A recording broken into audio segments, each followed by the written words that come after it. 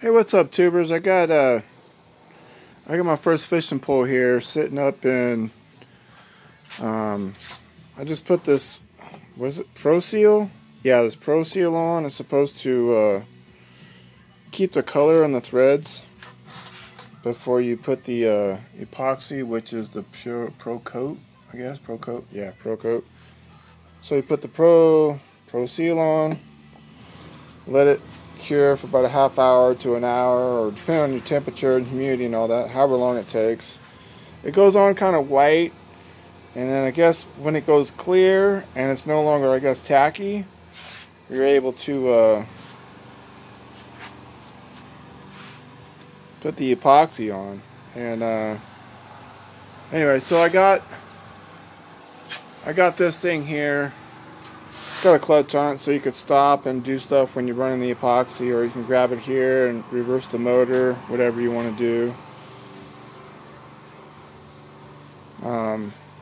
That helps when you're putting the epoxy on, which I'll be doing next once this color seal. Well, they call it Pro Seal, but it's a sealant to, like I said already, cure the threads so that the color won't fade in the UV and all that.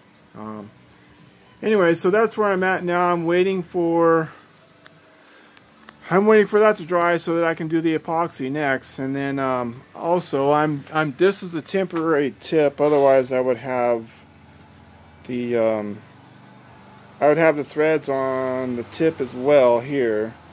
But I need a new tip. That's the wrong size tip on the blank, as well as the ring. So I got a couple in the cart ready to order, but I just haven't pulled the trigger yet because I'm waiting to figure out if I need to order some more stuff before I pay shipping and all that stuff. Yeah, so that's about it. That's what's going on right now with the rod. Figured I'd show you, and well, let you see for yourself. Alright, I gotta get back to drinking beer and wait for this to cure so I can set it up with putting the epoxy on it. Okay, YouTubers. Have a good one. I'm out.